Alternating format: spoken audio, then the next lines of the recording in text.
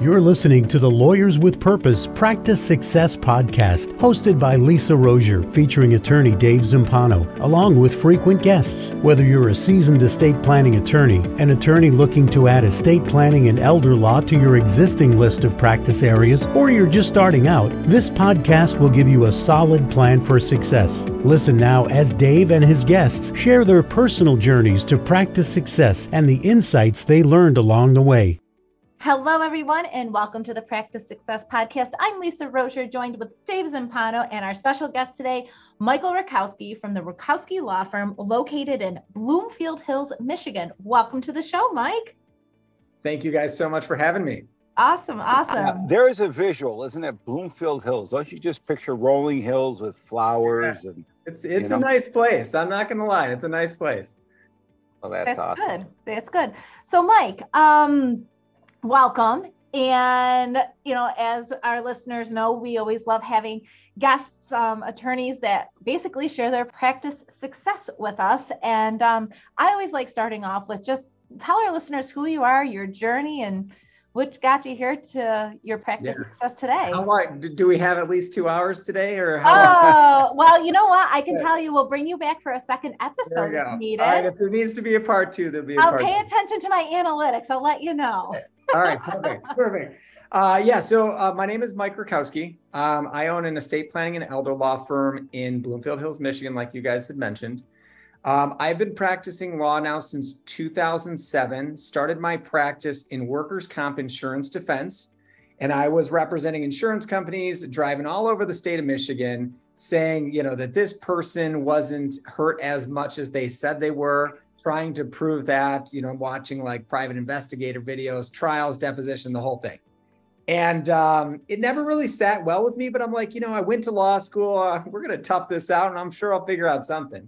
Then all of a sudden, some of my friends started having kids and they approached me and they said, hey, Mike, you're a lawyer. Like, I think I'm supposed to be doing something here. I'm having a kid. Like, what should I be doing? Like a will, something. I'm like, well, I'm a lawyer and there's some forms out there. I can figure this out.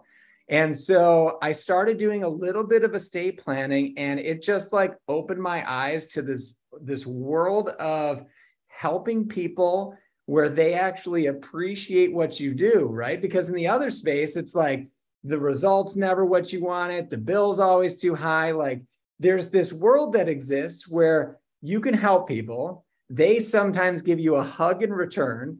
In advance, they know what the fee is. And I'm like, this is me, because I've come to find out that like my passion is just helping people. I love helping people. Whether it's I run a CrossFit gym out of my garage every morning. It's one of the most rewarding things I do, to the work I do in my career. I just like absolutely love helping people. So all that said to say that I started in doing some estate planning at that workers' comp firm.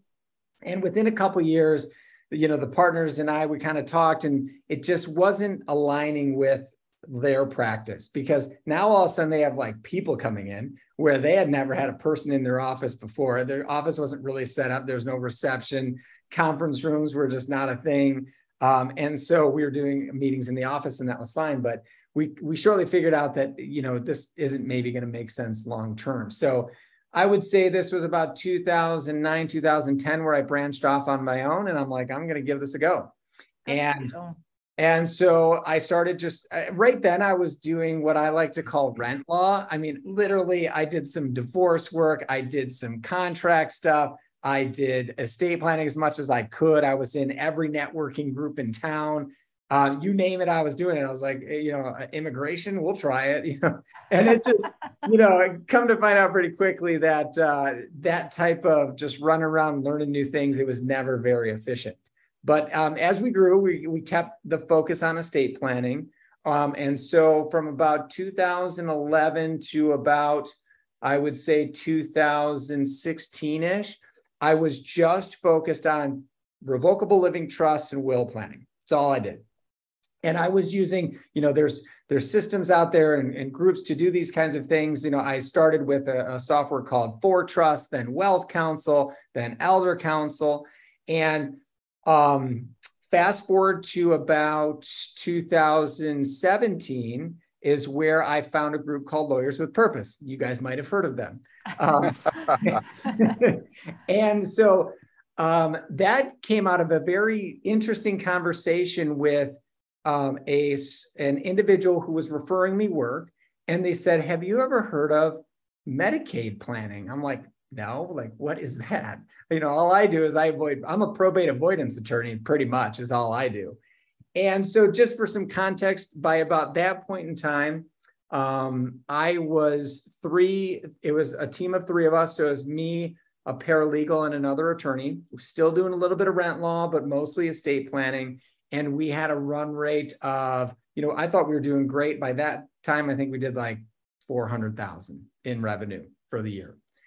We had one office at that time located in Rochester, and we expanded to another location, which is now the Bloomfield Hills office, because there's this weird line in Michigan that it's a highway that people won't cross. People from Rochester won't go to Bloomfield. People from Bloomfield won't go to Rochester. So we're let's have 2 offices to try to tackle a larger area. But anyways, so I found Lawyers with Purpose, which then taught me a couple really important things right out of the gate. One was doing seminars, workshops, whatever you want to call them, public speaking. Let's just call it public speaking. A great way to leverage time, get in front of more people. And there was this problem that I never really recognized until I started doing the public speaking, that you don't have to, a lot of people know they need general estate planning. They don't know what it is. And they come to you thinking maybe they need something that doesn't fit their goals. Maybe they think they need a will, but in reality, they want to do all the things that a trust, for example, would accomplish. And public speaking gave the opportunity to talk to a group of people and get them sort of educated to the point when they come to you, they have a much greater sense of what they need, which then started increasing our average retained amount. Although at that time we were tracking 0 data. It was literally look at the bank account, see how much is in there. That's what we call the money in the checkbook rule.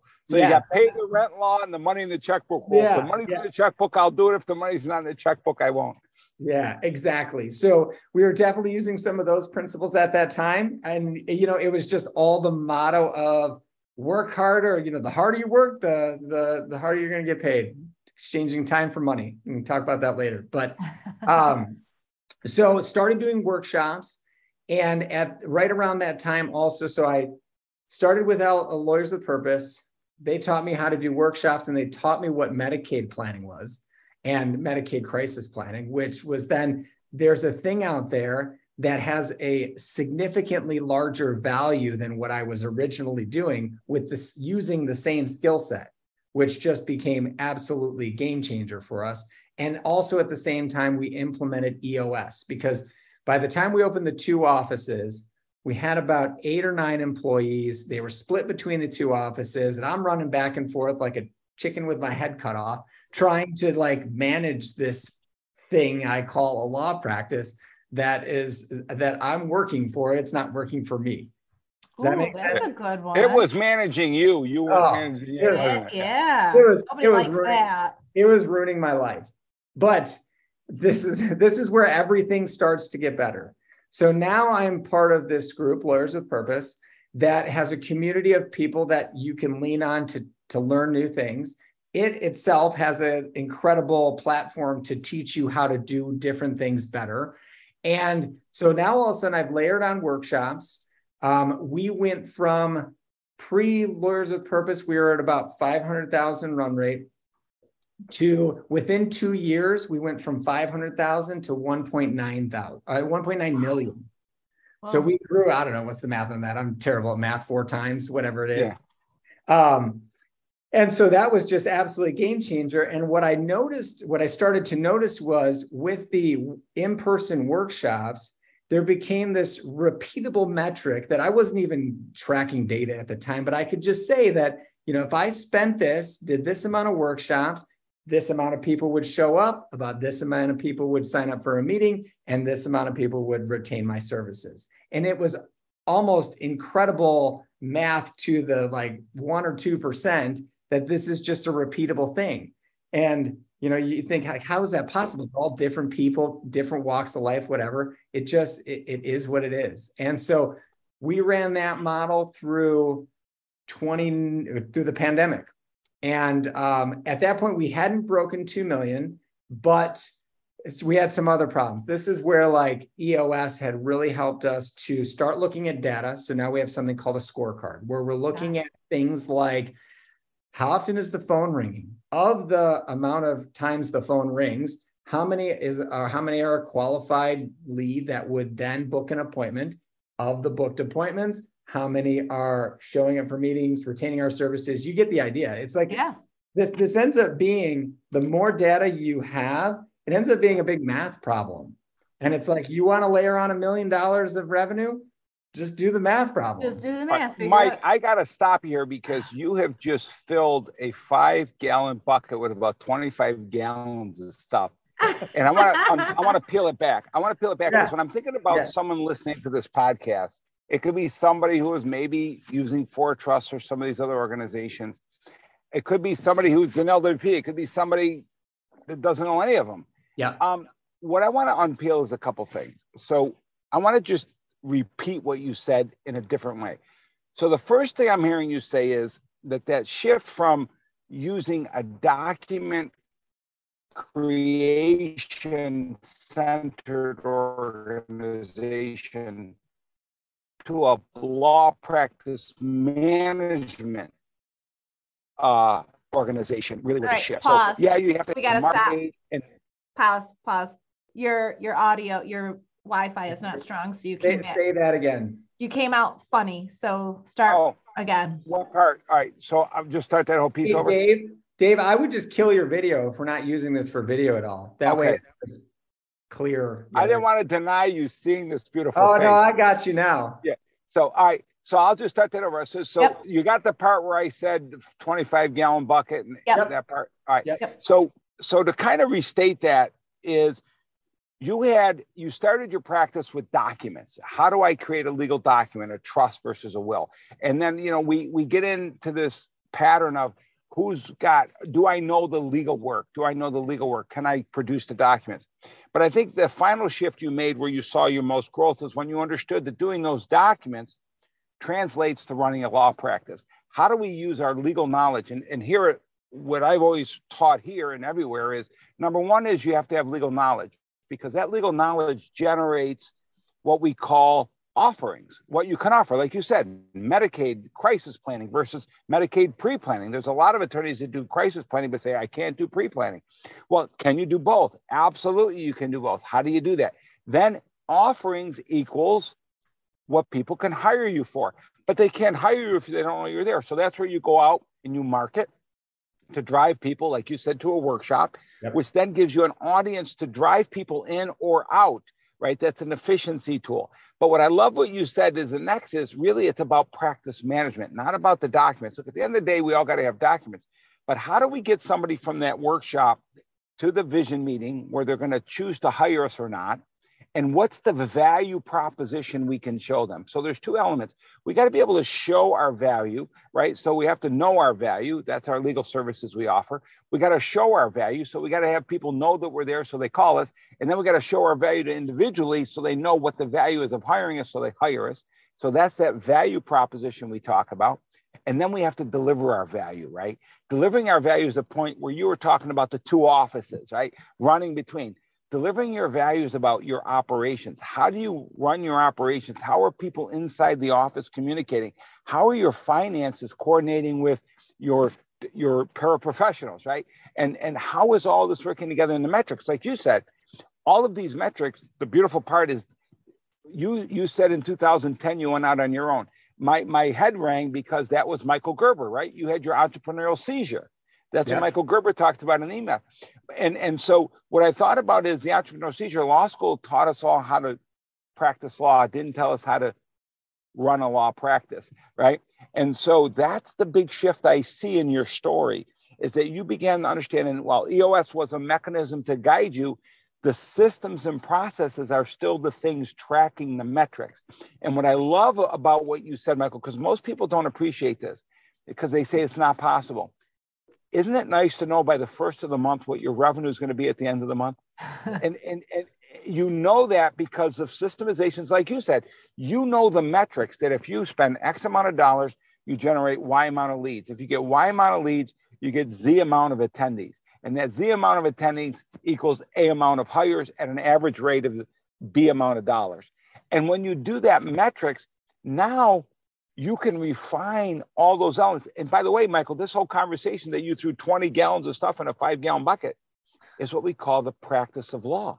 It's running the law practice, so the law practice isn't running you. So thanks. I just wanted to reflect that because your insights were incredible. They were a traditional story of that transformation from lawyers, I think, and I'd love your feedback on this because you work with a lot of lawyers and you've talked about our great community, but lawyers think that their knowledge is where it's at, and that is where it's at, but that's only the first step, right? It's know your value, then show your value both to the public so they come in and to the individual so they hire you, deliver your value, right? So that you can actually give them the thing they hired for. And number 4 is grow your value, and that's by your team and culture. And that's what you've done, Michael. So I'd love you to talk about that and just share some comments about my thoughts.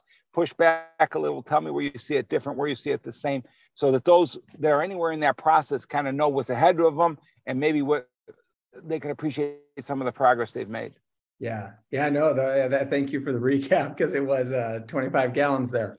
All right. So I was following the whole entire time. So I'll just keep pouring on the gallons. So let's go 50 for 5 again. I love it.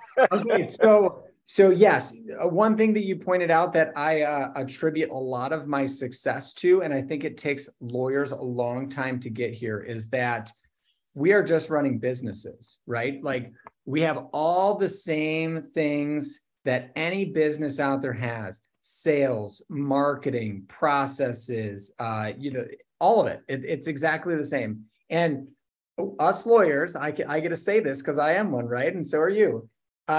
We all think that we are so smart and our intelligence is what is going to bring clients in the door. Like, right, you just hang up your shingle outside and all of a sudden everyone's just going to run in because, oh my gosh, there's this smart attorney that hung up their shingle at 111 Main Street, right? And that's not how it works at all. That is actually the maybe the easiest part, is like having the knowledge to do, because you can lean on a community when you don't know. Like you don't have to know all the answers, but all those other pieces of everything that you talked about is what's going to get people in the door. They're going to, they have to build trust in you, see your value. You have to deliver on the value. So, making sure you're not dropping any balls anywhere, and that's your process is. And at the end of the day in estate planning, most people are not going to know that anything you did for them works until they can't know that it worked or not, right? You're so right. Right. So I could just hand them a stack of papers and they're just, how much trust do they have in me that whatever I agreed to do for them is actually going to work? I mean, as attorneys, how often have we reviewed some other attorney's work and we're like, oh, we could have done that better or different or whatever. So we're in a very unique position that we have to build so much trust through other things we do, like processes and systems, and and we're being judged every moment of every day. How was the phone answered? How quickly was my phone call returned? All of those things. And we have to be very mindful of that more than do we know. I think you just set up, my friend, an invitation to a second call, because I think, the fact, and again, I wasn't even aware of this myself, Michael, because I haven't really worked a lot with you hands-on as I have some of the other members, but I didn't realize you had such growth in the first 2 years, and now you're progressing. So in our model, we call that profitable model to robust, and then from robust to e-freedom. So you're in what we would call heavy robust. You've got a robust practice, you're growing. The final level for you to discover at some point is what we call entrepreneurial freedom, which means the law of practice runs without you and grows without you. Now, it doesn't mean you're going to return. It means you focus only on the things you love doing most and that you're most effective at, right? That's what we call e-freedom. I would love to have you back if you would accept the invitation, because I think people would love to hear from you more, not from me, about, what were some of the challenges in transitioning from 500,000 to 2 million, from going from a work hard and get the money in the checkbook to a more system-oriented, data-oriented, as you said, dashboard, the LWP dashboard to profitability. How do we look at these dashboards and make numbers make sense to us proactively rather than reactively? You think that would be a great conversation? I'd be happy to join again. Look at that, Lisa. I would love to invite Michael back, I think, but we'll focus, Lisa, on the next call about that transition, because I got to tell you, it's hard for lawyers, Michael. And again, I'm a bit, my whole story started when I read the E-Myth in 1999. And that changed everything, but I didn't read it. I started to live it, and you did. I mean, luckily you had other people that had already built the systems that you had to just implement. But I would propose it's just as hard to implement systems as it is to build them, because it requires a change in mindset. Really? And it requires a change in culture, how the staff all work together. Look, when you're 1 or 2 or 3 people, you all talk to each other. When you're 6, 7, 8, or 9, there's huge pockets of miscommunication, and that's where systems become critical. And again, starting with those foundations, that's, I think, a great topic for another conversation. Love it. I agree. And we will come back and we will have this conversation, but just for our listeners, how are you structured right now, Michael? You and I were talking about this before we started, but I think it's interesting, and it'll make people be like, oh, how did that happen? Talk to me about your office locations and how you're operating right now. Yeah, so real quick, pre-pandemic, we were 5 offices spread out all over Michigan, running 6 to 10 workshops a month, and that was just what we did. We also had professional relationships and those kinds of things feeding us. Pandemic hits, we pivoted quickly to a virtual model, and the team just absolutely loves it. So we are still virtual with absolutely no plans of ever going back. We have employees now in Colorado, Texas, the UP, Florida. We're half out of state virtual and half in state. It's absolutely incredible. That's the power of systems, my friend. Yeah. Absolutely. That's amazing. I hope we can talk more about that in our next episode. We'll talk about that next, because you're not the only firm. We have several of our firms that have done that. In fact, really funny quick story in our community. You just saw posted on a listserv, one of our key members had a drafting coordinator they've had for many years that they just realized it was time for them to separate. And he said, look, anyone in the organization that would need a drafter, this person's awesome. And she is. She did manuals and everything. And there was many other attorneys not in that same state that were talking to her about joining, because again, we live in a very close world now. Everybody's a click away. Yeah, isn't that the truth? All right, well, Michael, thank you so much. I so appreciate your input. I love your energy. I love your success. I'd like to hear the hard part of it in the next one, and I think our members will be looking forward to it. Yeah, absolutely. My goal is for a 3rd invite. Ooh, all right. I love it. I'm always up for a challenge. I'm always up for a challenge. Here's a very good idea. You know what? Here's my proposition, Michael. I think we could do 3 invites, and here's what I would say. Number 2 will be about the challenge to build the practice, and then number 3 will be about what's the ultimate prize. That's what we call e-freedom. What's your version of e-freedom? I would love to do that in episode 3. What do you say? Love it. Let's go. Okay. So with that being said, our listeners out there, again, this is Michael Rutkowski, who we are talking with from the Rutkowski Law Firm out of Bloomfield Hills, Michigan. And Michael, if anybody wants to reach out to you, connect with you, how would you like them to connect? Oh, sure. You can email me. That'd probably be best. It's mlr@rutkowskilawfirm.com. You could just go to our website as well, rutkowskilawfirm.com. That's spelled RUTKOWSKI lawfirm.com. Fill out the contact us form and just say, you got a question for me or whatever. I love it. Well, thank you again. And for our listeners, you will be hearing Michael again, and have a wonderful day. And remember, if you want to hear additional stories about other attorneys with practice success, just go to lawyerswithpurpose.com and click on the Practice Success Podcast button. Or if you want to share your stories of success, whether you're a member or not, we'd love to hear them. Yes. Click there and we'll love to get you on the show. Thanks all. Thank you. Thank you for listening to this episode of the Practice Success Podcast. Visit www.lawyerswithpurpose.com/podcast to listen to other episodes and to subscribe. We'll see you next time.